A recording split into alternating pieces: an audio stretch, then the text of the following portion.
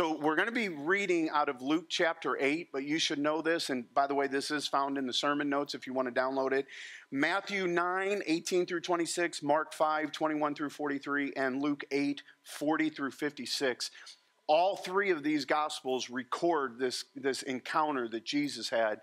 It was actually Jairus. He had a daughter that was dying, and he came to find Jesus. Now, what we see on this is on the heels of Jesus going across the sea, delivering a man that was full of demons, now coming back, stepping onto his shore.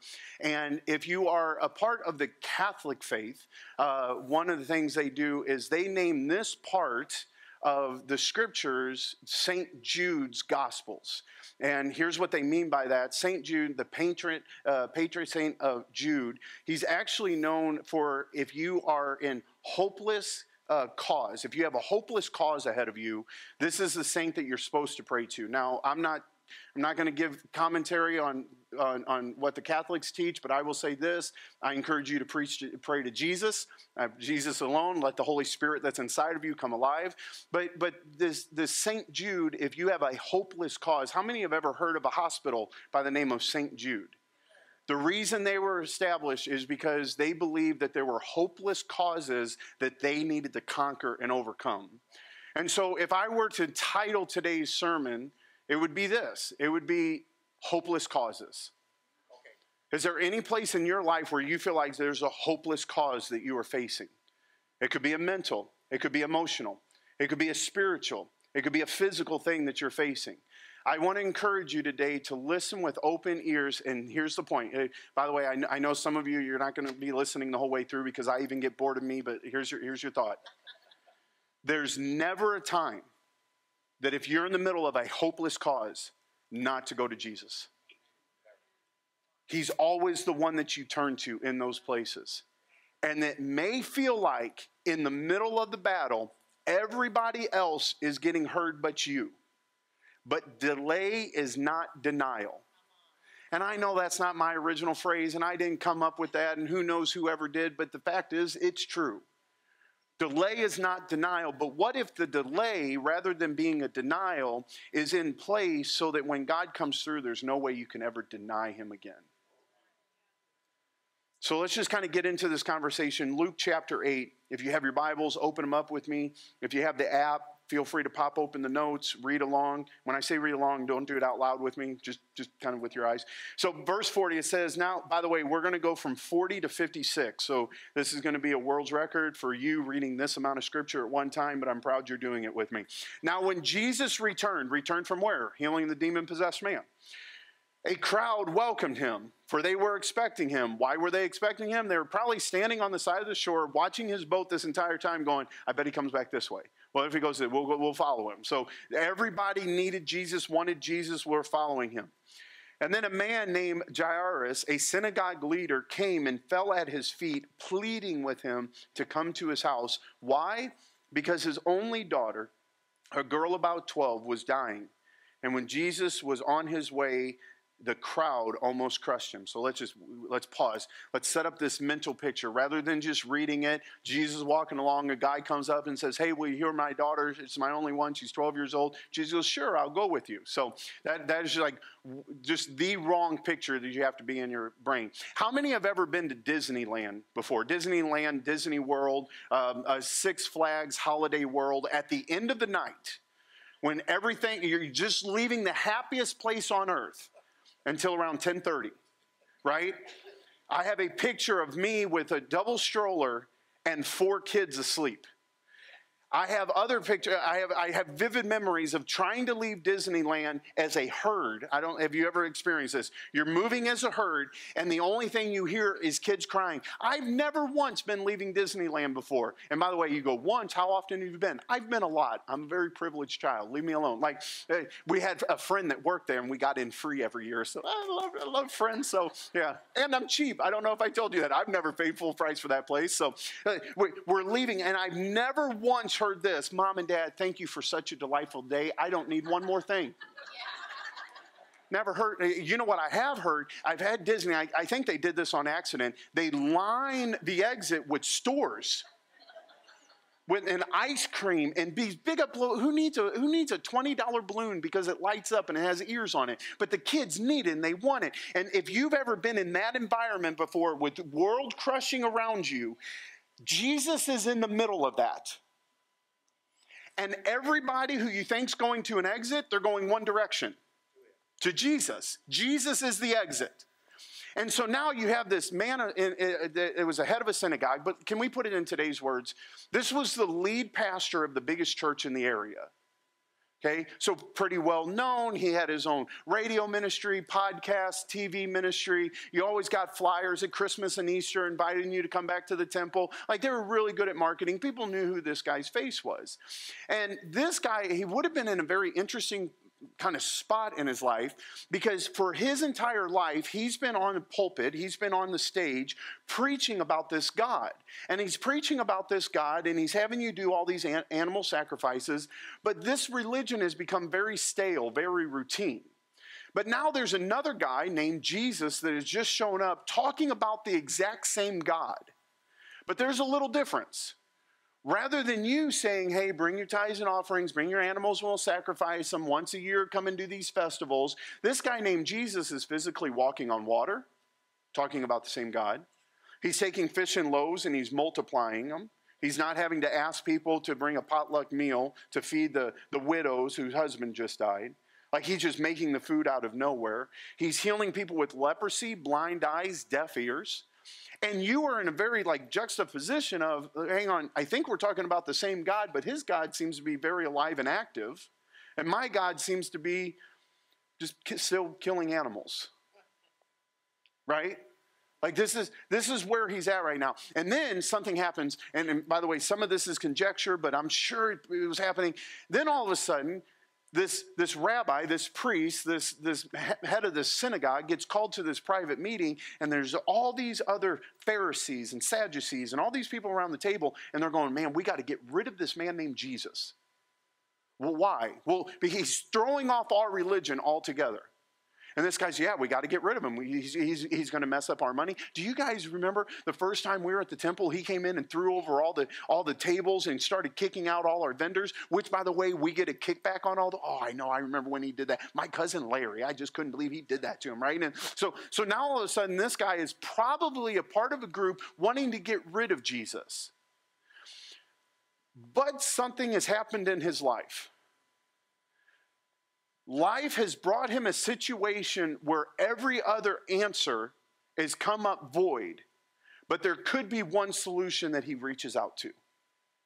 So now he has to put what I know versus what I believe. And I believe this about God, and I believe this about my faith, but I know this. I know that I've heard other people give testimonies. I've heard of other people come into church on a Sunday morning and raise their hands. I've heard of other people who said they'd never clapped during worship, now raise their hand during worship. I've heard other people say the marriage was it was falling apart. It was absolutely useless. There's no way to work on it. But now they have children and they run the marriage program at the church. I've heard of people who were broke that went through a financial peace and now they're heading up and they're debt free. I've heard. And what do I do when the thing that I cherish most is being stripped away from me? And so this dad makes his way through this crowd that's pressing in on him, and you see this through the other Gospels. He drops in front of Jesus, and he says, "I need you to heal my 12-year-old daughter. She's dying." And by the way, the word here, dying, is actually, she is already breathing her last breaths. It isn't she's sick and no one can make her better. It is she's at the end times. If you ever had these biblical scholars out there saying we're at the phrase the end time, there's one big fancy word they use. That's the word that's being used here. And Jesus goes, yeah, I'll go with you. And this had to be shocking for everybody who was around him, because this is a rabbi now bowing in front of Jesus who he's supposed to be in opposition against. And rather than Jesus going, hey, aren't you against me? Haven't you always denied me? You don't believe in me? Ha ha, I get to stick it to you now. That's human response. But the Christ response is to say, I don't care what brought you to this place and the life that you lived before now, but if you are interested in touching me here in this place, I will go with you. So now, may your anointing sweep across this place. So now, you got to picture this, Jairus. I mean, how would you go through this crowd? I'm thinking you would channel your inner linebacker, right? Arms out, move, come through. How many have ever seen Princess Bride with Andre the Giant? That's the picture that I get. Everybody move! And like you're trying to move people across. And next thing you know, like, Jesus this way, just a little bit further, just a little bit further. And all of a sudden he looks back and there is no Jesus, just a crowd. Because something happens here. Verse 43, a woman was there who had been subject to bleeding for 12 years, but no one could heal her. She came up behind him, him being Jesus, and touched the edge of his cloak, and immediately her bleeding stopped. Who touched me? Jesus asked. When they all denied it, Peter's my favorite. You got to love this. Hey, master, the people and the crowding and the pressing, you just want to know who touched you? 870 people just touched you, Jesus. Like, no offense, you may be sleep deprived. What's going on with what you're saying? And Jesus goes, no. Someone touched me, and I know this. Why? Because power has gone out from me. Then the woman, seeing that she could not go unnoticed, came trembling and fell at his feet in the presence of all the people. She told him why she had touched him and how she had been instantly healed. Okay, let's just pause again. You got Jairus. He's making his way through the crowd, moving everybody the way. Jesus, we're on a time crunch. We have to get you there. I've come to you, and we cannot delay anymore. We can't delay anymore. My daughter is on her deathbed at any point, breathing her last breath, and I have to get you, Jesus. Jesus, like, where are you, right? But Jesus paused all of a sudden because someone touched him. What do you mean that someone touched him? So I'm going to have you say this word. Say talit. Okay, have you ever seen a Jewish man with a long kind of piece of fabric around his neck? So that is his talit. And here's what the Jewish tradition would do at this time. They would take this prayer cloth, is what it is, and they would flip it up over their head. And if you could picture this, they made a little temple, a little tabernacle, a little tent. And this would be their prayer tent that they would pray inside of. And it was kind of a remembrance of what Moses did years and years and years ago, and what David did in his tabernacles years and years and years ago. So these Jewish men would pick up this talit and they would put it over their head, and this is where they would pray. And if you could say this was their mini church that they tabernacled with God. And Jesus would have had this talit around him. And when it said that she touched his clothes, that word there is actually twisted coils, which means she reached into his prayer tent to pull something out of it. She didn't go for his sandals. She didn't go for his robe.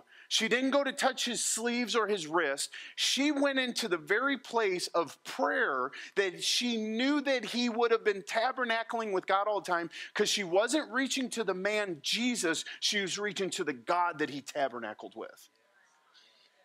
And by the way, this happens today, and you know this happens today. Something big happens in your life. What's the first thing you do? Flip up your talit and go to prayer? Or do you call the church, call the pastors, call your NAV group, and reach into someone else's prayer cloths? Do you say, hey, I need prayer for this. You need to join along with me? I love when I join along with people, but most of the times when I get prayer requests, I feel like what I'm being asked is, will you pray for me? And I could be dead wrong on that. And if I did, I'm not trying to offend. I'm trying to challenge. We have to have our own talit. And I love when people want to reach into mine, because I believe sometimes people also reach into the pastors, reach into the elders and the deacons in your NAV group and stuff like this, because you know there are those of us that actually tabernacle with God that believe that when we pray, he hears. And not only that, we still believe in the miraculous healing power of Jesus Christ. This isn't something that when Jesus died, by the way, sensationalism, if you want the fancy word on this, that when Jesus died, the Holy Spirit is done and we can't have miracles working on the earth today. I still believe the miracle working power of Jesus Christ, the delivering power of Jesus Christ, the tongue talking, water walking power of Jesus Christ is still present for us here today. But do you have that in your own prayer tent, or do you have to reach to someone else's? But Jesus was so in tune. And by the way, if you want to know more about prayer, go on our website. I did a series a while back called the 5 Ps. And on one of them, it was your practical discipline, prayer being one of the 3 practical disciplines that you need to do. Here's how I would say it. Jesus, in his toolbox of miscellaneous things, had enough that he was able to pour out. But when it was taken, he stopped and said, wait, something has just been pulled from me. Who was it? Wasn't me, it wasn't me, it wasn't me. Why, if she got healed, wouldn't she have stepped up right away and said, Jesus, that was me. Thank you very much. Well, it was because she goes on, and again, you see more of this context in the parallel passages that I've already mentioned, that she had had an issue of blood for 12 years. For 12 years, she's been warring with this thing happening in her body. And so I'm going to take a moment to read out of one of the favorite books of the Bible, Leviticus. No one wants to say amen on that one? Okay. Page turner, absolutely. Here's what it is. It's a list of rules. But in this list of rules, and I'll talk more about it after I read this, this woman would have been keenly aware of what was happening right now. In Leviticus 15, the whole chapter is great. You should go read it on your own. It says, when a woman, verse 25, has a discharge of blood for many days at a time other than her monthly period, or has a discharge that continues beyond her period, she will be unclean as long as she has the discharge, just as the days of her period. Any bed that she lies on while her discharge continued, that bed is unclean. As her bed during her monthly period, as anything she sits on, that's unclean. Anything she wears, anything she touches during this period of time. Anyone who touches them will be unclean. They must wash their clothes and bathe in water, and they will be unclean until that evening. So for 12 years, she's labeled as unclean. Now, you may just say, okay, she had a discharge of blood, she's unclean. No. This label of unclean is so unhealthy to a Jewish person during this time, which means as far as having community, she could not have had community. She's put on the outs. The same way with someone with leprosy. Now during that monthly period, you're separated, and right now you're sitting there going, this is the God that I study and I believe and I trust. Hang on. These are Old Testament ritual laws that point us to something else. So at this time, husbands, you don't have to make your wife sleep on the couch, okay? Just that's all I'll say there. But during this time, this was a way to keep the community healthy, as well as be a visual demonstration that there's times in our life that we are unclean. And so for 12 years now, not only has she not been able to have community, when it comes to the yearly rituals of going to temple and worshiping God and doing sacrifices, she can't do any of those things. If she had a husband, he would not have been able to physically touch her for 12 years. Can I just go on record, and your marriage may be here right now. If you've gone 12 years without touching your spouse, you may be in an unhealthy marriage. I don't even have to prophesy that. That's just logical at this point. And so now, she hasn't had the touch of a man. If she didn't have a man, she had no way to find a man and be intimate with him. She's been on the outs as far as her faith. She's been on the outs as far as community. And it also tells us that she has spent all her money going to every single doctor trying to get help. So at this point, this girl is flat broke. And so when it says that Jesus turned around and said, who did this to me? The reason she didn't step up and said, hi, it was me, because you remember this crowd that we were talking about? This crowd that she was pushing through? Every single person that she would have been in contact with at this moment would have been labeled unclean for what she did. But when Jesus turned and said, who did this to me? She sat there and said, it was me. But at this point, Jesus, I was hopeless. I was hopeless, and the only thing that I could do was to try to get close to you. And I know that the community's probably going to be mad at me, and there's people that are going to judge me. But when I had nothing else to do but run after, chase after, dive after you, and reach into your prayer closet and pull it off, everybody else at this time, in my mind, the crowd is moving back. Don't touch her. We'll be unclean. We have to do sacrifices. We have to do ritualistic cleanings. Like everybody else is moving back. And this is the point where she broke faith traditions to find Jesus, and everybody else was offended by it. This is where we see our Jesus moving closer to her. In this place where everybody else is outing you, ostracizing you, Jesus is drawing close to you. So let me ask you this. What place in your life do you struggle with that you believe makes you unclean? What place in your life do you war with on a regular basis that you feel puts you on the outs with Jesus? And is that thing the thing that should be putting you on the outs with Jesus, ostracizing you from Jesus, moving you farther from Jesus? Or should that be the actual fuel that moves us towards him? And I think it depends on your belief on how he will respond. Oh, honey, look at all the people that are filthy because of you. He didn't say that. He didn't say, oh, you didn't ask to get into the prayer line so that we could have a catcher behind you with a modesty cloth so I could lay hands, do a prayer to see if God comes through. He didn't say that. He looks down at her, having hear this, or that she was instantly healed. In verse 48, then Jesus said to her, daughter. What a powerful word right there. One who's a part of the family. You don't have to go through classes. You don't have to jump through hoops. I'm immediately identifying you as daughter. Your faith has healed you. Not my talit, not my prayer cloth, not my time with God, not a religious circumstance. The thing inside of you that you knew that if you could push hard enough, reach far enough, and grab firm enough, you could be able to get a hold of the healing power of Jesus Christ. If you are finding, Lord, we pray for the clapping anointing to either take off or don't, because it's throwing me out of my rhythm, God. And one person claps right then. That's comedy gold right there. I love that.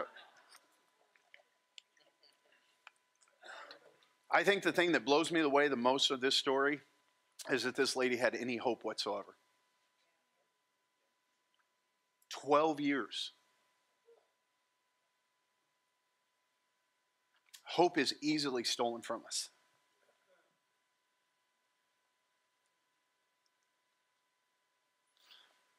I want to share this with my family today. My eldest brother has received horrible news from the doctor of it's not a potential life-threatening thing. It's a life-threatening thing. 3 to 5 years is the average. Some people have lived way beyond that. 3 to 5 years is the average. And this is one of those diseases there is no treatment for. And he does not know Jesus Christ as his personal Lord and Savior.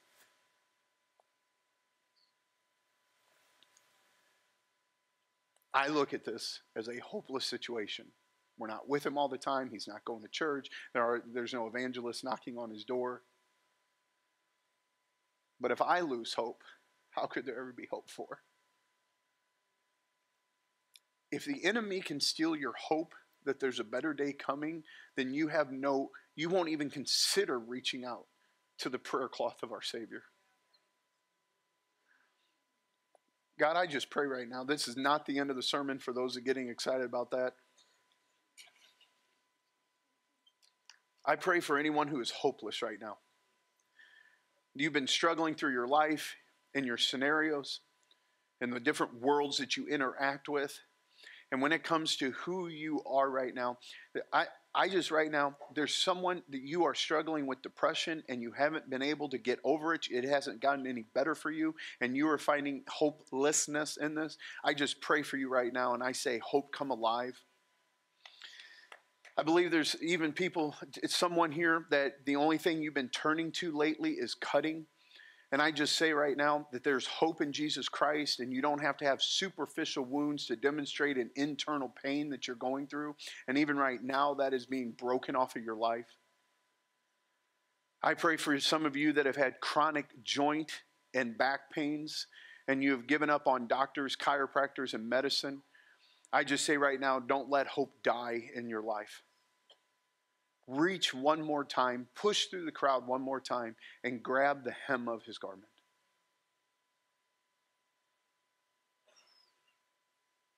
Faith is the substance of things hoped for.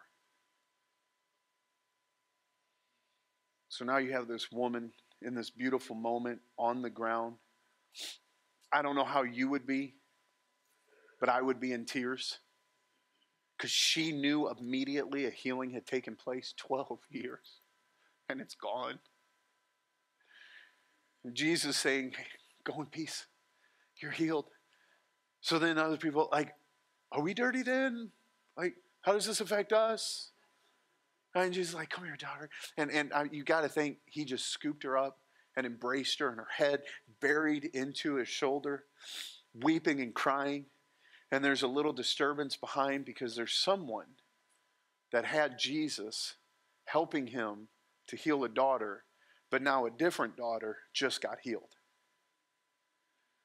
And in my movie, in my picture, this is the moment where she moves away from Jesus, and over her shoulder, she catches eyes with Jairus. This was the priest that she's talked to for 12 years that couldn't do anything. This was the priest that had her on the prayer app so that everybody could be praying for her. This is the priest that would bring food over to her house and drop it on the front door so that she could eat occasionally. This is the priest that she called late at night and said, I'm ready to give up, I'm suicidal. And he talked her into living one more day. And this is the priest now looking at the miracle that he needed. Hey, Jairus. While Jesus was still speaking, someone came from the house of Jairus. Said, your daughter's dead. Let's not bother the teacher anymore. So where the rest, see if you don't find this in yourself, the rest of the world is celebrating the success of their Savior. You are being crushed in that very moment. You're isolated, despite being found in a multitude of people. You're angry, but you're so wounded you can't scream. You need to run home and embrace your daughter because according to the Jewish law, death has occurred and there's only a few people, being the dad one of them, that could actually touch her. And we need to start moving towards the burial because her body will start decaying immediately. But you can't run to her because you're just frozen in pain. Jesus hearing this, how in the world did he hear this? You think this guy came up, Jairus, hey, she's dead. Didn't make it. There's no way. This guy came up and was ready for this man to collapse in his arm and said, I am sorry to tell you this, but your daughter is dead. But when we don't think that God can hear anything, his ear is attuned to us in a powerful way to say, this is the moment. This is the moment that things switch. Why? Because delay is not denial. If someone feels led by the Holy Spirit to bring me a tissue, I will allow you to move out in that anointing right now because things are just getting dirty up here. Hearing this, Jesus said, don't be afraid. Just believe that she is healed. Thank you, sir. You're a scholar and a gentleman and a country worship leader.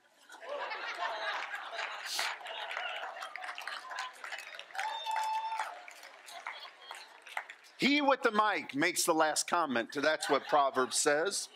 Proverbs 32. Proverbs, keep talking so no one else can hear him. Okay.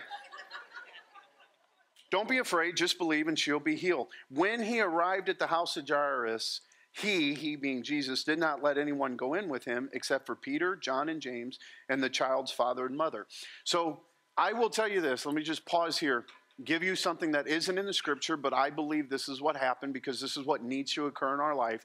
When Jairus first came to Jesus and said, my daughter's sick, she's 12 years, can you come heal her? Jesus said yes. Jairus is moving through the crowd trying to block for Jesus as he's following in behind him. And all of a sudden, Jesus stopped, began healing someone else. Now, Jairus gets to the place of he is desperate because she is dead. But he thinks he's been denied. But the problem was, I don't think there was a denial just to prove only the power of Jesus Christ. I think the denial needed to pause because at this point, Jairus was leading the way to the house where we need to get to the point where Jesus leads the way to the house. Jesus, come with me. I'm going to tell you what you need to do for my life in this moment. And Jesus is like, well, your moment must not be bad enough yet. If you can still be upright talking to me, you're not in enough place of desperation. Give me a second. I'm going to show off over here for a minute. Now you got to think Jairus is going, why are we still going to the house? Why is he coming with us? And a servant throws his arm around, this fellow brother, sister, whoever it might be, throws Jairus' arm around and goes, listen, if he's going, we have to go with him. Are you in a place where you're leading your relationship with Jesus, or is Jesus leading your relationship with him? So Jairus, I'm just thinking, tears have to be flowing. Because here's the thing. Even if you know God's going to come through, we still live in the moment. We can't be present in the future. Oh, he's going to do something. He's going to do something. Take away my pain. Isn't that what we do when we tell Jesus this is what we need and we don't think he will do it for us? We actually give him lesser prayer requests. God, bring about a massive miracle, but give us grace as we walk through this. Well, you want the grace or you want the miracle? That's duplicity, and I mean, which one you asking for? We're going to stand for the miracle at this point. And God, we're going through it with you. That sounds like a better prayer to me. So now Jesus, to get everybody out of here, he takes up Peter, James, John, and the father's mother and child. Meanwhile, all the people were wailing, mourning for her.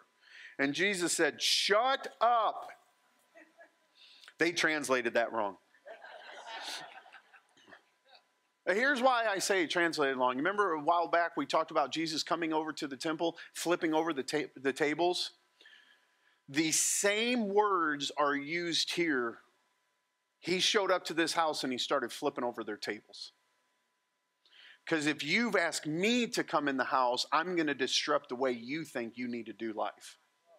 So these paid wailers at this point, this is what they were. They were paid to come into the house in order to mourn. And the richer you were, the more people you could afford. But yet at the same time, again, according to Jewish laws, these people would be unclean because they were too close to a dead body. But they didn't care. You know why? They were getting paid. Now Jesus showed up and goes, you're fired. This is a big deal. Like, this is their income. And he goes, you guys need to stop. She's not dead. She's asleep. And they laughed at him, which I would have too. The chest hasn't been going up and down for 4 hours. She's dead. There's certain things the human body does upon death. She's done those. She is not sleeping. And they laughed at him because they knew that she was dead. But Jesus took her by the hand and said, child, get up. Her spirit returned. She was dead. Her spirit returned. It didn't say her breath returned. It didn't say her heartbeat returned. The spirit that occupied her body was vacant from her, and he reached into the eternal. There is something about right now of finding out what we need to do to reach into the eternal, the unseen place, the prayer cloths, the talits, the twisted coils, the unseen realm, and pull out of heaven into earth. It almost sounds like a prayer that was taught to us. Our Father, who art in heaven, hallowed be thy name. Thy kingdom come, thy will be done. Where? On earth as it is in. I knew you guys knew that prayer. I'm so proud of you right now. It would have been awkward if like 4 of you. It would have been the clapping anointing and the Lord's Prayer anointing all in the same place, same day. So her spirit returned, and at once she stood up. And this is why, if you want to know one of the reasons I believe that the Bible is authentic, it is not made up. There's a couple things. as far as the timeline in which it was written and which it was copied is better than any other ancient document in the history of the world. When it comes to the proof of oral tradition, as well as what non-engineers, the people who sweep dirt and architects, not architects, archaeologists. I knew I was close. Like what they have unearthed and what we find in the scriptures always seem to match. But one of the reasons why I believe the Bible is accurate and real is because of this sentence right here. This seems so small to you. Then Jesus told them, give her something to eat. Why would you put that up in there if you were making up a story? How insignificant is that fact? That Jesus told them to give her something to eat, until you start thinking, wait a second, if she's been sick for a few days, when's the last time you were sick for a week and decided to have a cheeseburger? You stop eating. You're dehydrated. You have malnutrition going on. And Jesus, when he steps in to heal you, he wants to heal all of you. And not only does he want to heal you in that moment, he wants to feed you with the fuel you need to move into the destiny that he just created for you. So Jesus, in the most practical way, get up, daughter. Hi, it's good to see you. Oh, I hear that belly rumbling. Can we get her some food?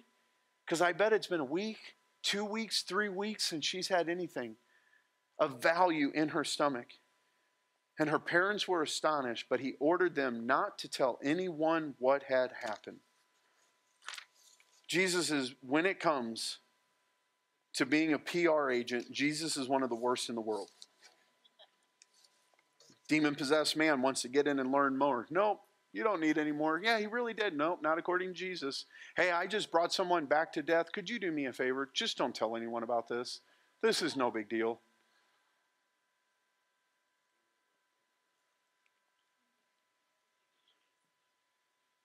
At this point, there's no way Jairus went back to living life as normal. Because, and I hope you hear this with the love and grace that I'm trying to intend it with, Jesus allowed him to go to the depths of his pain in order to heal him to the highest of the next new day gains. We sit sometimes and we just think, God, you're denying us, you're denying this, you're denying us. And maybe one of the reasons is because we're trying to lead Jesus versus follow Jesus. But I would say this, there could be a chance that if God came through now, there would still be ways that we would naturally be able to justify it. Versus Jesus going, I'm going to get to the point where you can't deny it. But in that denial, do you think Jairus the next day went back to the temple and said, hey, we got to get back to life as normal? Or do you think he was one that went back and said, this Jesus ain't as bad as you think he is? And hang on a second. I know you guys are saying this, but I heard Jesus preach it like this one time. And how do you know that? Because I've been following him now. I believe Jairus' life was forever altered because of this situation that he just went through. And so in your dark place, in your desperation, in your pain, in your misery, my prayer is simply this for you. I pray that you find a Jesus that you wouldn't find any other way than someone whispering in your ear going, it is too late. But I'm here to tell you now, when it comes to Jesus, there's no such thing as a hopeless cause.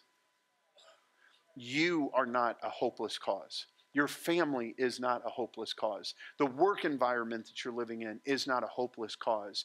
The court case that you're facing is not a hopeless cause. The bankruptcy that's still on your record is not a hopeless cause. The felony that you're facing or have is not a hopeless cause. The disease that you have is not a hopeless cause.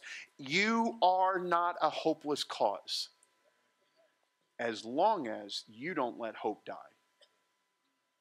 So today, God, we reach with hope for that which we need. I just pray for anyone that you feel like you are in a denial process right now. I pray that you change that and realize I'm just in a delay process.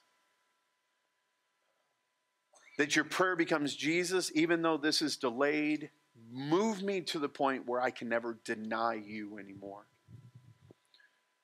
For those of us that are trying to lead our relationship with Jesus versus following the lead of Jesus, God, I pray that that order shifts immediately.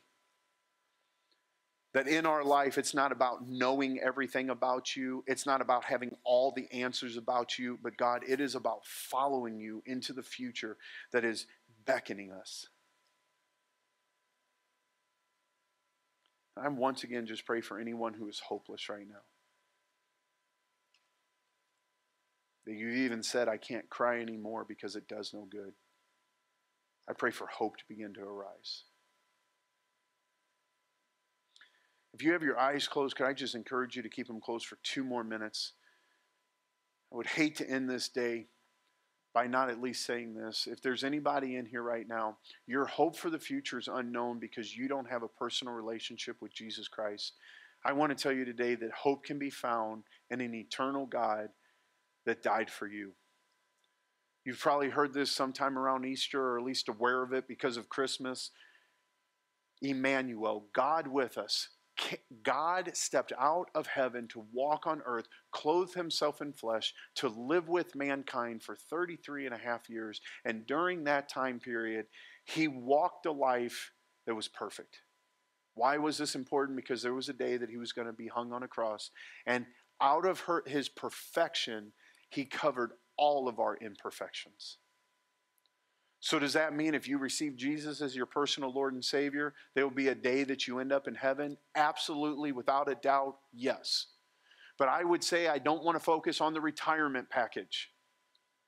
Right here, right now, here on earth, Jesus Christ, the Holy Spirit, God the Father, can be present with you when you have a personal relationship with him. The struggles that you're facing, the blood that is pouring out, the death that is around you, Jesus can be present in all of those things. So if you're here right now and you don't know Jesus Christ as your Lord and Savior, if you're a part of our online community and this question is for you, with all eyes closed, no one's looking, if you're here today and you're ready to say yes to Jesus Christ as your personal Lord and Savior, could I just ask you to slide your hand in the air just so that I can see that you've made that decision? And as people are making decisions here inside the church, I'm going to also speak to those in our online campus. If that's you right now, rather than just raising your hand, could you do me a favor? There may be a like button that's popping up in front of you, a comment showing up that you can hit the like comment there. Can I say this? That's your digital hand raise. Scriptures tell us that if we confess with our mouth and believe in our heart, so if you raise your hand, I believe you believe in your heart. But can we all confess with our mouth right now this here? Say, Dear Jesus, I believe that there will be a day that I breathe my final breath. And the only way to have eternal life is to believe in you. So I believe in you. Forgive me of my sins. Become Lord of my life. And here on earth, I choose to follow you. God, I thank you for every hand that was raised, every mouth that declared, every heart that believed. And today we celebrate. We celebrate with those decisions. Now, God, may your spirit rest with all of those in a place of hopelessness. Those that feel like you're bleeding out and there's nowhere else to reach one more time. Those of you that need to understand the power of Jesus by reaching into his tabernacle, I pray for your prayer life to increase this day. But for those who have been feeling like your denial means a death, I pray the death just causes you to never be able to deny who Jesus is. Thank you for today, God. Amen. Amen.